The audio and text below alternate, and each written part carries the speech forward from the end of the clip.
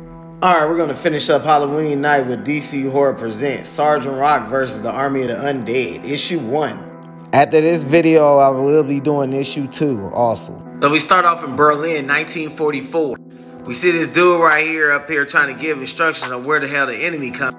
That's when it looked like, you already know, Poop got up, choked his ass, and killed him. And then we go to front lines Berlin, right? We see these dudes up here like, man, this shit boring. Then we see, they're like Nazis, dead ahead. The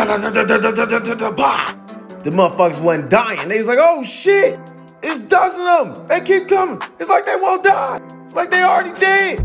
Then we meet up with Rock the next day and the rest of his crew, and seeing them suit up and get ready to go to war.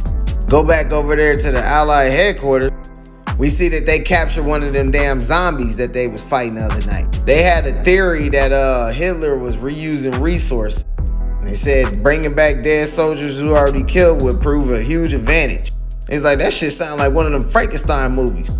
They said they're not 100% sure, but from the autopsy, they had found this shit in their blood. It was intense serum, and that shit aids in the regeneration of tissue.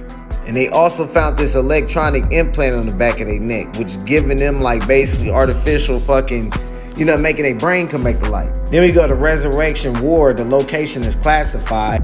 We see them up here making them damn zombie Nazi motherfuckers. Back with Sergeant Rock and them, right? They start getting hella equipment and shit, right? Like fucking walkie-talkies.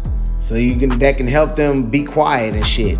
They got night vision goggles. Ones with thermal vision that can see through walls and shit. And they also had a live zombie, which they was trying to use to see how it interacts and how to kill it. That motherfucker ended up ripping out of the damn bars, showing that he's super strong. And they all had to get on his ass. That damn thing was strong as hell. Threw a whole grown ass dude off of him. He was just about to kill this dude. That's when bro got the pop in his ass. Da da da da da da da. That shit ain't do shit, so his ass started popping him some more, popped him in the head. Shit still ain't do shit, so they had to light his ass up. Blow! Made this shit explode.